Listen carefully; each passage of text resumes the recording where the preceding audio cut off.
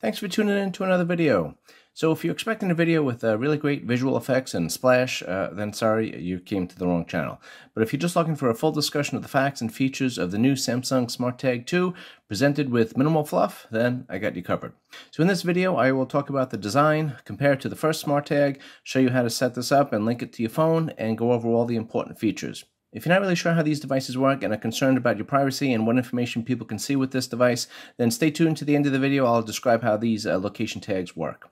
But I assume most people who found this video either just bought one or are interested in buying one, so let's get to it. First, let me do a quick unbox, and it's very quick. So this is what you get in the box. Minimal materials here, minimal surprises, great for the environment, but bad for my suspense and bad for my video. But again, this is what you get here. Okay, so let's take this thing out here. So I didn't activate this yet, just wanted to show you what it looks like here. We got a much bigger ring than the original with a metal ring around it, which makes it more durable, I think. Changing the battery is going to be much easier. I'll show you how to do that at the end of the video. So this device looks much bigger when you're looking at it on the websites, just because they're, enlarging it so you can see the details of it, just like on the cereal boxes. But here we go. We got the tag. This is a quarter, and this is the Samsung Bud Pro, actually. So you can just see the size differences on here, and you can see how, thin this is compared to that, right? And you can see the size change on there. Here it is with a keychain, and yes, I drive a Honda, now you know.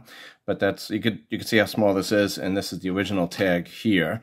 Let me show you that in detail. I got another one. So there we go. You can see the size difference there. And let me just show you a little more up close with that. So this is the original over here, and this is the new Samsung Tag 2. And you can see the hole there is much different, and this is much bigger. It also has the metal ring there, so it's going to be more durable. Let me show the thickness comparison on these guys. So you can see there the original is definitely much thicker, and again a little smaller but a little boxier. This one feels more portable, honestly, just because it's so much thinner, I think. About the same weight on these things. And also changing the battery is much easier on the new Smarttag 2. I'll show you that one. This, as you can see here, this is just a plastic container here. You got to put a coin or something in there and crack it open. And I was in a hurry to do this once and kind of ruined the Smarttag just because this is all plastic and the thing I was using to open it was all metal. So obviously, do the math, that didn't work so well. So it did work for the trip, but then it was just all kind of damaged. So an improvement on the Smarttag 2 is that this is IP67 rated, which is pretty good. Most phones are IP68. IP67 means it can be submerged in water up to a meter for 30 minutes. So that's not bad. If this was hooked up to your dog's collar or something like that and they jumped in the pool or whatever, it would probably survive, which is nice. They still have the button on here. There's no thing you could feel or see, but it's there. You just push it there, and it does have 3 functions. It has a single press, a double press, and a press and hold. I'll show you how to customize all these things when we get into the settings menu. You can also get accessories to cover this, and I'll show you a couple that I found online. You can get a holder that you can put this in so it secures better to a dog collar. You can get another holder that with a sticky strap on one side so you could stick it onto something if you want. You can also get a cover on here that just basically different colors so you can see which tag is which very quickly. But again, you don't need any accessory for this. This is ready to go right outside the box, and you do have the ring on here that you could clip anything to, and then basically you're done. Samsung says that the Bluetooth range on this is 120 meters without obstacles. That sounds a bit optimistic, but I'll believe them for now. The Smarttag also comes with UWB, which is ultra-wideband, and this is an upgrade from the original tag. And unlike Bluetooth and Wi-Fi, the ultra-wideband operates at very high frequencies and can be used to capture very accurate spatial and directional data, so that you can think of it like radar. It can tell you how far away the tracker is and also what direction it is from you relative to you. Battery life has improved, and Samsung says it will last 500 days in regular use or 700 days in power savings. That's pretty good. Even in regular use, you're getting a year and a half. I mean, changing a battery every year and a half, I'm okay with that. I forgot to mention, but at the time of this video, the Smarttag 2 only comes in black and white. They might introduce more colors in the future, but not as of yet. Both feel pretty nice. Both kind of have a matte finish, but the white maybe attracts the fingerprints a little bit less, but not too much of a difference there. And then there's that hole for the battery injector right in the middle ring there. That's how you put the pin in there and pop out the battery. Much nicer than the first design. And I'll show you how to change the battery at the end of this video, which is much easier than the original. Like I said, the original I kind of ruined a little bit trying to change the batteries. But first, let me show you how simple the setup is on this thing. So there's a little tag here that you pull out to get this activated, and I don't know how old you are, but I remember toys where basically you had to pull the tab here to get it out of demo mode, right? So it's also great having this little tab in here, because that means if this device has been sitting on a shelf for a year, the battery is not dead. So when as soon as you get it, you activate it, and the battery is basically fresh, which is nice. So let's go ahead and do it. And so this should basically do everything on its own. So I got my phone near here, and it just basically tells me to add it. We could add this device to SmartThings, but I could also add it later if I want. But, let's get right to it here. And of course, you need to OK location information, which is basically the reason you're getting this device. So I don't know what happens if you don't do this. I guess you can't use it. So let's agree to that. Okay, now all we got to do is press the button here to kind of activate that this is ours.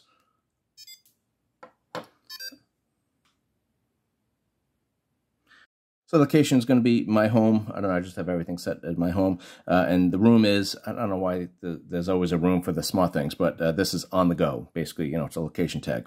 And then the device name. Let's call it here. We'll go ahead and edit this. I'm just going to call it the SmartTag2 and black. I have a black and a white one right now. And if I get more of these, I'll just have to come up with some more inventive names. Also, I haven't linked this with anything yet. If I connect this to keys or a bag or something like that, then I'll probably just change the name and put that object in the name here, so I'll be able to find it really easy. But for now, SmartTag2 black will do it. And then we're going to be done. I'm going to save it as my favorite. This just becomes up on the SmartThings app as a favorite spot, and then you could just pick the devices, the devices that you use all the time. Okay, now it just has to download some data. That's okay. I'll go ahead and I'm going to let this run, but I'll edit out all the actual loading portion. So this way you'll see exactly how to set this up at home so you don't have any issues. Okay, I have a couple other tags on here. I got to blur out the names because I actually have the names of people on there. But I have one for my kid so I could track him.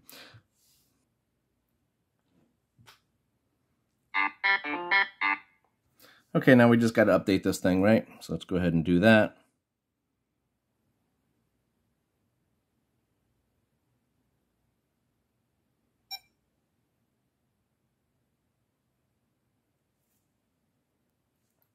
Okay, now it's connected. It actually took a while for it. It was saying connecting for a while, for I don't know, a couple of minutes, and then it eventually got connected, but I didn't have to do anything. It did all this automatically. Now, the first, these are some settings here. I'll just go through real quick. This, you have to do while you have the tag next to you. So before you put this on anything, make sure you set it up all the way you want it in your phone. So you want to find your phone or your tablet. So basically, you would double press the key here, and the double press is reserved for finding your phone or tablet or whatever device you want. So you have to turn this on, and if you don't use it, then the double press doesn't do anything. So always do this, because then if you do have the tag and you want to find your phone, it's easy enough to do. And of course, you could do this phone or a tablet that you have hooked up to SmartThings. It might be nice if you have your tablet, because you can't call your tablet. So it might be nice to hook it up to that, but that's up to you. Now we got automations. This is where you customize your other options on here. You got the single press and a press and hold. So let me show you how to do that. So we got here the pressed and the held. I guess this is the single press, and that's the press and hold. So if we click on this, though, so if I do click it once, basically I could add a routine, and these are the things that you can do here. So basically the big ones here are you could control devices. So basically if you pull into the house after work or something like that, you could hit this button and it can open up the garage door, or turn on lights, or turn on the air conditioner, or whatever you want.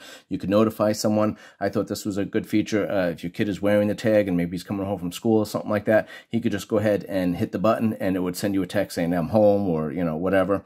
So there's a lot of options for that. I feel like, if your kid is doing any kind of routine and he just wants to give you a notification about something, he could just hit the button, which is nice. Maybe if an elderly parent has it, they could click it and just check in or something like that. But so that's a nice thing that you could set up. And if you have other devices hooked up to your SmartThings, then you can control them through this. So let's cancel that. Let's get out of automation. The other things you could do is change the volume of the ring. You got low and high, I think. Yeah. So I just keep it on high, because if you're hitting this, then basically you're looking for it. So you don't want it to be low and behind a pillow or something like that, and then you won't hear it. And then also you could change the ringtone. I'm not going to play them all, but you got several ringtones that you could use on this thing. Power saving. Let me just show you what is limited on this, so we can go ahead and read this here. These are the things that you can't do if you turn on power saving mode. And if you turn on the power saving mode, you go from 500 days to 700 days of battery life. So if you don't need any of these things, then basically you can turn on your battery saving mode and get a little extra life out of it. And then the battery here, this is, you know, I don't know, people complain about the ranges on this, which is probably an accurate complaint, because sufficient is 16% to 100%. That's a pretty big range. You know, I would rather have it, you know, 60%, 50%, you know, or maybe every 25% or something like that. But these are only the ranges you get. I guess what Samsung was thinking that, well, we'll give them alert at 16% because 16% of a 500-day battery is still 80. So it's still 80 days. So basically you have, you know, 2.5, 3 months to actually change the battery, and you'd be getting daily notifications about that. So if you can't change the battery within 2 or 3 months, well, you know, then that's probably on you. But I would have liked a little bit more of a range on that. Okay, so let me go ahead and view this on the map. So I blurred out the map and my address. I love you guys, but there's probably a couple of crazies that would track me down and tell me how crappy my video is. So I blurred it out. But this is the tag right here. And basically you could change your ringtone here, or you can ring your tag. Right, we'll just stop that. And then we can go into location history. It will give you, as of now, it gives you 7 days of location history, which that might increase in the future, but I guess 7 days, Samsung thought that would be plenty, huh? Then refresh, you could refresh the location, and if it wasn't getting an update, it will update it if you click on that. And then let's click on more. And here's a couple of things that we got here. So for the search nearby, we'll use the ultra wideband, which is an upgrade from the original tag. The Samsung did have a Tag Plus that had the ultra wideband on there, but the Samsung Smarttag2 replaces both of those. The original tag would be able to search nearby as well, but it would do it with Bluetooth. So it was not as precise, and it was basically almost like the game warmer and colder. You know, as you walk closer, it will tell you if you're getting closer or further. With the ultra wideband, it will direct you much more precisely, and it'll actually give you a direction of where to walk to try to find it. Now, for this feature to work, you do need a phone that has ultra-wideband on it. Samsung introduced the ultra-wideband with the S22 series, but not every Samsung since then has had it. So double-check to make sure your phone has it. Again, if your phone doesn't have it, again, it will still work, but it will be using the Bluetooth, which is not quite as accurate. But as long as you get close to it, then basically you can ring it, and then hopefully you'll be able to find it. Now, if you want to navigate, you just hit this and it will show you where it is on the map. It can't navigate because, we're in the same location, so it knows that. Then this is a nice feature here, notify when left behind. So if you put the SmartTag in your wallet or something that you can't leave without, then it will, when you leave the location, it will notify you to tell you that it's been left behind. So Lost Mode is a new feature for the SmartTag2, so let me just show you that. So you could read through here. The big thing here is the emergency contact information. Okay, so on this feature here, you could personalize the information that someone else is able to see if they do find the tag. So we're going to update the emergency contact info here. We just hit next. And this is the email, so they can contact you with that. That you have to put in there. But you can put the contact information. You can leave a number or, someone else's phone number or whatever you want to do. And then you could also put a message on here. So there you go. You can pick one of these messages. You can't do anything else. You can't personalize it from what I could see at this point, but probably in the future you'll be able to do that. But as of now, you just pick which little information here that you want to put in there. And then this is the only things that they would be able to see here. And if they don't have a phone number, then the only thing they're going to see is your email on the top there. So then someone would be able to contact you if you did lose your device. If someone else finds this tag, then they will be prompted to turn on the NFC, and then basically they will get all the information from the tag, your emergency information, I should say, and they'll get information so that they can contact you. Now, why would you need this? Well, a couple of situations I thought of. If maybe you were traveling or something like that, and you had this connected to your wallet or a bag or a purse or something like that, and basically maybe you're traveling and then you were sightseeing or whatever, then you got on a bus or a plane or a boat, or you just went for a drive, to drive home or something like that, and a couple hours away you didn't have the notification when left behind on, and then maybe you left, and then a couple hours later you realize that you left your object or whatever it was. Then you maybe, just maybe, you find someone who's actually nice, and they see the tag, they kind of do the NFC thing, they see your number, they contact you, and then maybe they're nice enough to mail you whatever it is. That would be, an instance I thought it would be helpful. Okay, so let's cancel that. And shared devices location. So you want to turn this on. This is important.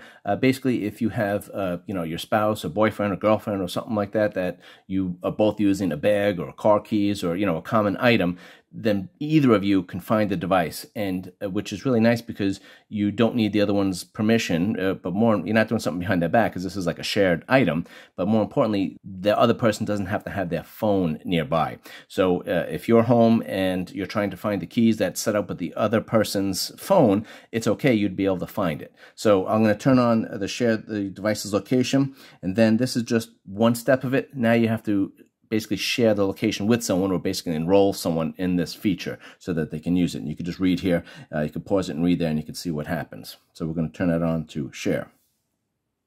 And again, this battery is sufficient, so I guess that's good enough.